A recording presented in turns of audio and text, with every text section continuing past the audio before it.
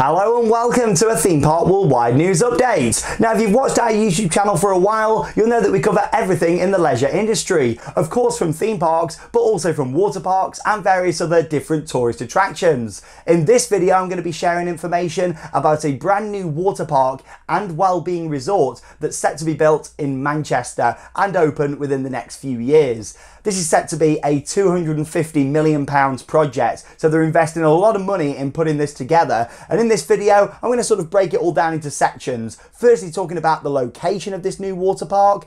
Secondly, go into details about the plans and what we can expect from it. And then later on, I'm going to go into more detail about the company that's actually building this, sharing my thoughts on it, and looking at even more concept art as well. So it's very exciting, isn't it? But yeah, let's go straight in then to talk about this project that's currently known as Therme Manchester. Now, this company have actually built some other water parks, none here in the UK. This will be the first of theirs, but they've built them in other countries, and I'll be going more into detail about that later on in the video. Firstly then, let's talk about the location of this new water park and wellbeing centre. It's going to be located on the outskirts of Manchester city centre in an area known as Trafford Park. Now, the area is currently most famous for the Trafford Centre. That is a huge shopping complex that's got hundreds of different shops, and the decoration in there is absolutely beautiful. I love the Trafford Centre. I visit there on a regular basis. It's about an hour away from where we are here at TPW HQ. But yeah, like, they've got so much there on offer. More than just a shopping centre. You've got a Legoland Discovery Centre, you've got a sea life, there's mini golf courses, both indoor and outdoors, there's a high ropes course, there's even an indoor ski slope all around Trafford Park. There's so much there. You've got accommodation, you've got various different restaurants, and so much more. It's a beautiful place, and I definitely recommend visiting. And the fact that they're going to build this right next door to the Trafford Centre certainly means that it's in a fantastic location with already millions of people visiting there every year.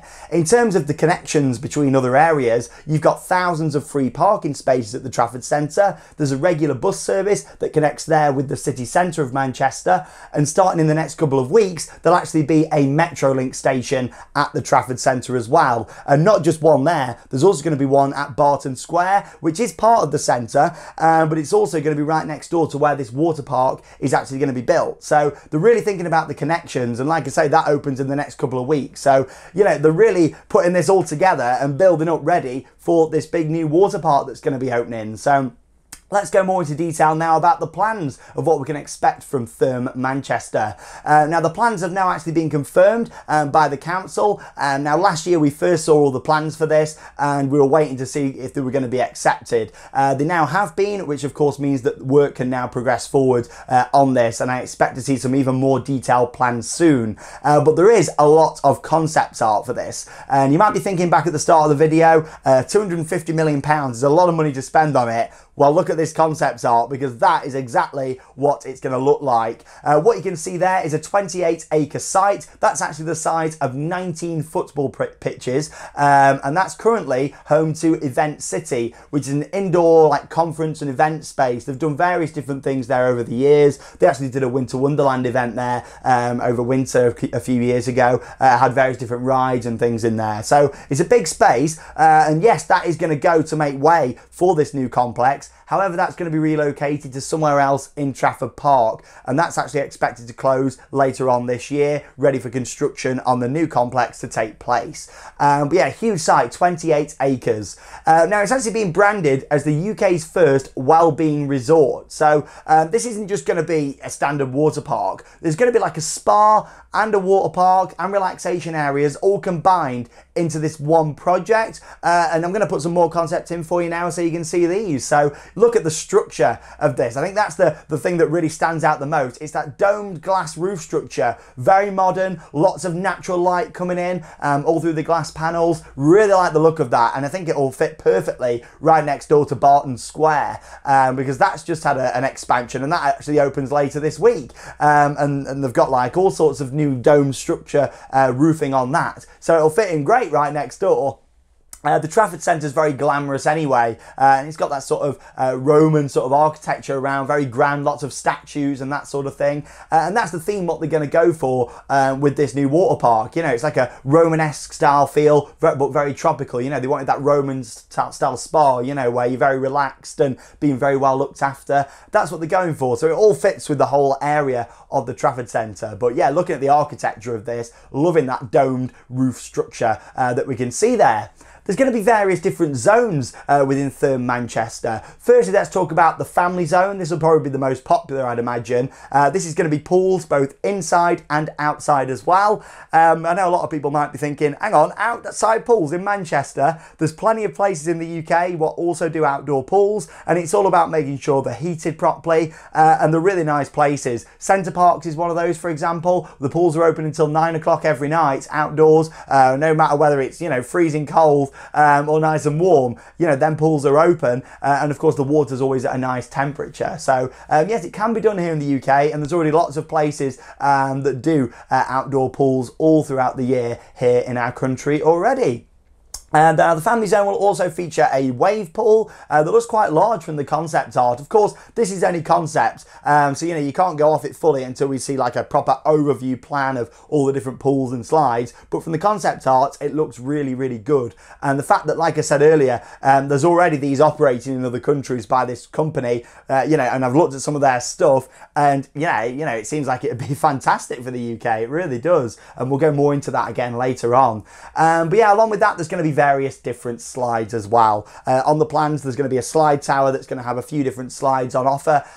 So yeah, I think, you know, we might see a dome slide there, some sort of bowl maybe, looking at the concept art, some sort of raft slide. You know, it looks like we're going to be seeing some pretty big investments going into this in terms of slides, which could be really exciting as well for the UK water park market. You know, it's not just going to be pools, there's going to be these slides as well.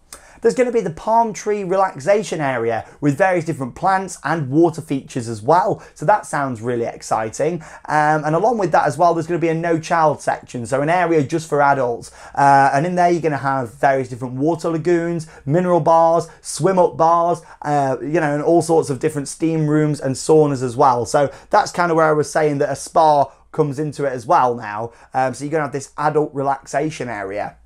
And doesn't that sound great? I mean, I love the idea of having pool bars. That's something we don't really do in this country, isn't it? So I think that'll be really nice. A lot of places abroad do it. Rulantica, a huge new water park that opened at Waterpark in Germany last year, that we've well covered here on the channel. They've got a indoor pool bar, and that is lovely. They've also got an outdoor one as well, which is great. But yeah, that sounds a really nice idea. And the fact they're making it like adults only around there as well is a really, really nice thing, because it means you've got, you know, all your big family area, but the adults are also catered for as well. So I do really like the sound of that. There's also going to be various different health classes that are going to be taking place at the complex. Things like yoga, various other different health classes. So that's where it all sort of comes in now, and that it's a well-being resort. There's going to be so much going on there, all about being healthy, keeping fit, but also relaxation and some thrills as well with the slides and wave pools. So they're really putting it all together, and I can see where they're coming from now. Like they're saying it's the UK's first proper sort of well-being relaxation resort because of the size of it and the amount on offer there as well. Of course, we've got a lot of like spas in this country that go down really, really well. We've got a lot of water parks, but this is combining it all together in one big complex in a really good location as well. So I think it was onto something very successful with this one. Now, going away from the actual what there's going to be in terms of water attractions and pools, there's also going to be various different restaurants as well as part of the complex. But likewise, you know, you're so close to Trafford Centre, literally you'll be able to walk straight over the street and it's there, you know, connected. So it wouldn't even surprise me if they connect it even better, you know, than that. Maybe put a bridge into it or something like that, you know, with how many people are expected to come to this. So yeah, it's in a brilliant location, but yeah, it is going to have some restaurants and stuff within the complex there as well.